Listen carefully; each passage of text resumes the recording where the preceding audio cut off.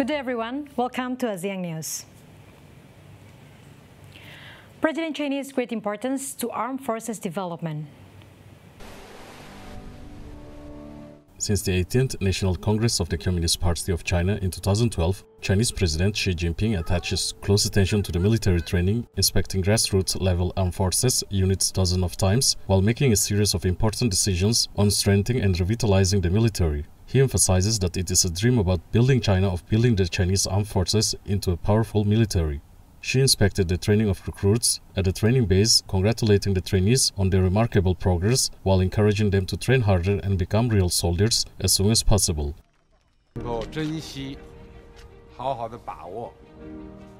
I hope you will cherish the training opportunity here, train hard and steel your will so as to become real soldiers as soon as possible and make your own contributions.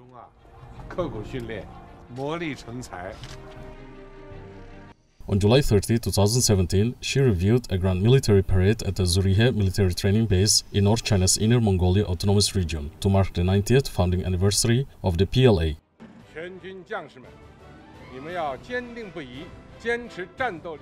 Officers and soldiers, you must unswervingly regard combat capability as the sole and fundamental benchmark, focus on war preparedness, and forge an elite and powerful force that is always ready to fight, capable of combat, and sure to win.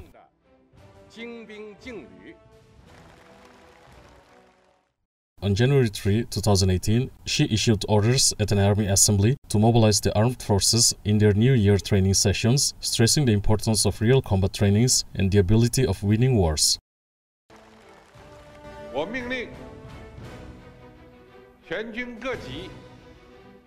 I hereby give my orders, the military units at all levels should strengthen military training and war preparedness, unswervingly place military training at a strategic position and effectively implement military training as its central task. In July 2020, she expected the Aviation University of the Air Force in the Changchun city, capital of northeast China's Jilin province. She went to the training ground where he talked to the cadets and encouraged them to work hard and make contributions to the building of a strong army and overwhelming spirit in defiance of any powerful enemy. That's the soul for us to build a strong army.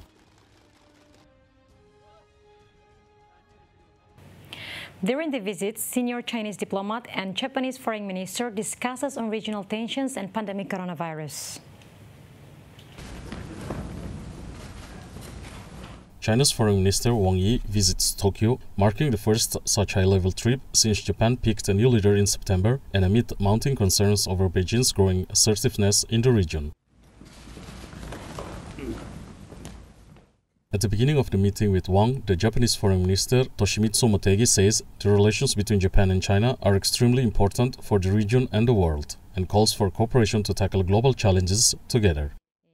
Wang stresses the need for continuous communication under our combined leadership. Today, we had a first face-to-face meeting against the backdrop of the coronavirus pandemic, which is timely and meaningful. Before the meeting, Motegi says he would have a frank exchange of views on bilateral relations with Wang, including on how to resume traffic between the two countries during the pandemic. Japanese media reports that Motegi would also raise concerns about China's beefed-up activity in the East China Sea. Wang will fly to South Korea after Japan for talks that will include North Korea. Japan protective expensive million-yen masks fight against coronavirus pandemic. Japanese protects against the coronavirus in luxury style with opulent masks adorned with diamond and pearls for a cool million-yen or $9,600 each. I'm concerned about the price. It's a little bit expensive and it's concerning, so I cannot buy it easily. Costco's mask.com chain began selling the handmade masks with the aim of cheering up people and spurring sales in the fashion industry depressed by the COVID-19 pandemic. The diamond mask is embellished with a 0.7 carat diamond and more than 300 pieces of Swarovski crystal, while the pearl mask contains some 330 Japanese Akoya pearls. Some visitors to the store are concerned the million-yen masks might be out of their league. If I wear one of these face masks, I have to wear suitable clothes to match it, so I think it's a bit embarrassing. The luxurious masks have not been purchased yet, but they're still far from the world's most expensive. That honor belongs to a $1.5 million mask made with 250 grams of 18-karat gold, designed by Israeli jeweler Ivel. Australia and Japan access forces agreement to strengthen defense between two countries.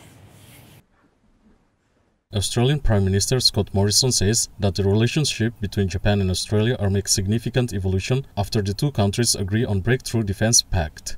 The reciprocal access agreement strengthens defense ties between the two United States allies at a time when China is asserting its role in the region and the United States is going through a leadership transition.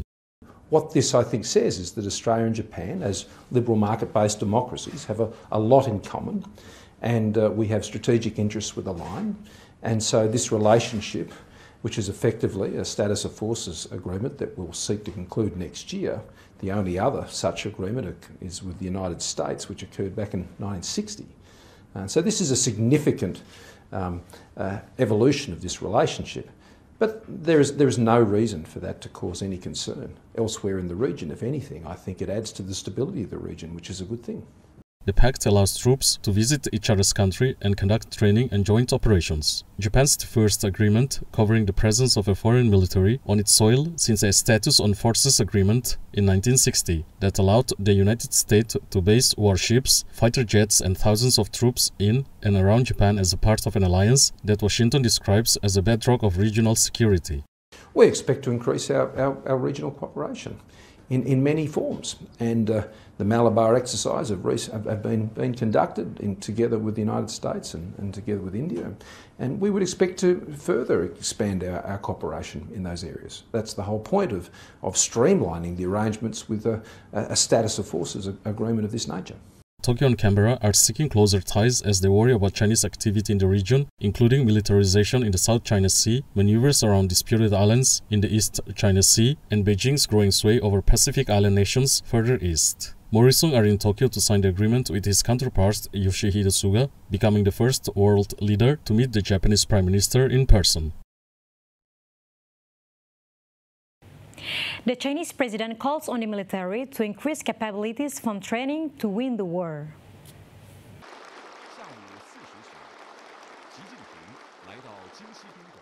Chinese President Xi Jinping orders the armed forces to strengthen training under real combat conditions and raise the capability of winning wars. Xi, also General Secretary of the Communist Party of China, Central Committee and Chairman of the Central Military Commission, made the remarks at the CMC meeting on military training.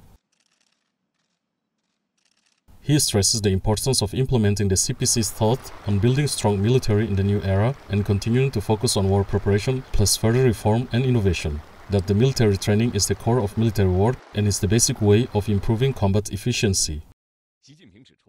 Xi also calls for strengthening strategic planning and top-level design and achieving progress in the transformation of military training while paying attention to joint training system and science and technology application.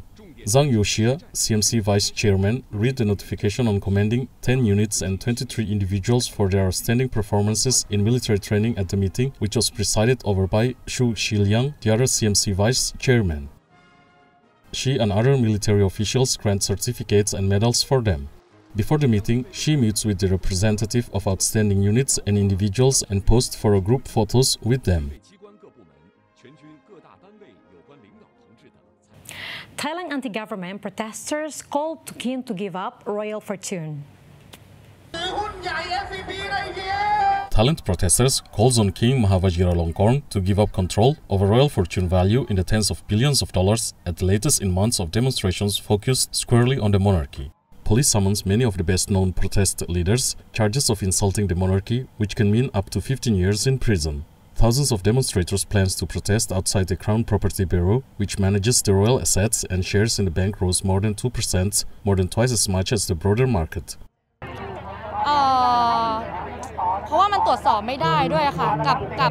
We cannot scrutinize anything. There were many questions left unanswered. Whether it be the monarch's assets or the taxes that they use. The people were left with so many unanswered questions.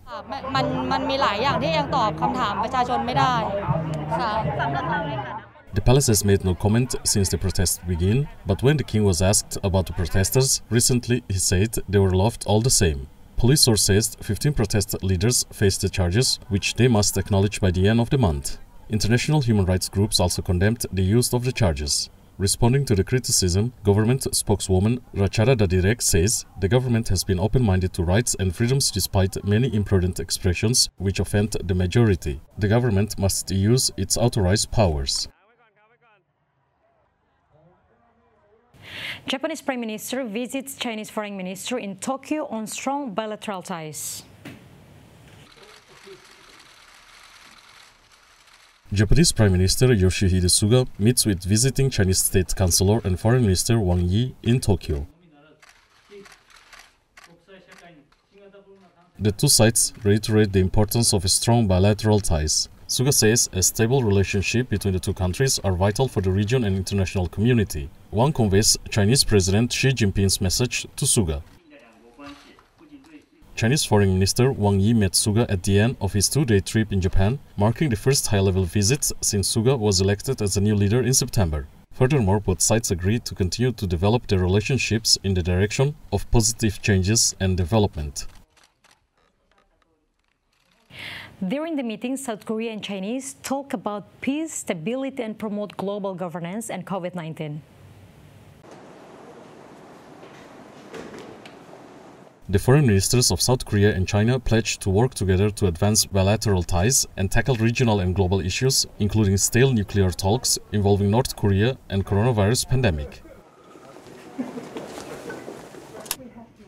South Korea's Kang Kyung-hwa held talks with her Chinese counterpart, Wang Yi, who arrived in Seoul late after spending 2 days in Tokyo amid talk of trip to Seoul by Chinese President Xi Jinping. Wang says to highlight the importance of bilateral relations as the two countries cooperate as strategic partners on defending regional peace and stability and promote global governance. Kang thanks Wang for the visit, expressing hopes for an exchange of views to deepen cooperation on issues including North Korea, the pandemic, and economic recovery ahead of the 30th anniversary of the bilateral relations in 2022. The data shows the victims of COVID-19 are rising in Jakarta. The health expert says burial grounds that are rapidly expand to cope with the rising number of coronavirus infections and deaths in the Indonesian capital of Jakarta. The Southeast Asia's biggest country, Jakarta, is the region's highest number in coronavirus cases. Health expert says shortfalls in testing, contact tracing, and a consistently high positivity rate. The infection rate per person tests indicate that the real number of infections is likely to be significantly higher. The infections continues rising in Indonesia because the citizens never allowed to health protocol over 60,225 people since the first case was detected in early March. A number of infections crossed 511,836 and 429,807 that has recovered from the COVID-19 outbreak. South Korea's education minister calls students' efforts to prevent COVID-19 disease ahead of college entrance exam. South Korea's education minister Yoo Eun-hae urges the public to join coronavirus prevention efforts as the college entrance exam is near. 그러나 정부의 힘만으로는 49만 명이 응시하는 The government alone can't prevent an outbreak during the biggest test of the year for 490,000 people. It can only succeed with the help of everybody. 야만 수능 방역에 성공할 수 있습니다. The government further strengthening distancing rules for the capital Seoul and nearby regions 3 days after imposing curbs ahead of highly competitive annual college entrance exams scheduled for December 3. Infections among young people, many whom show no symptoms, also prompt the government to urge students to stop attending cramped schools and private lessons ahead of the college entrance exams. South Korea reported 583 new coronavirus cases, the highest since March, as the country grapples with a third wave of infections that has forced it to reimpose tough social distancing measures. That's all for today. Have a nice day and see you again.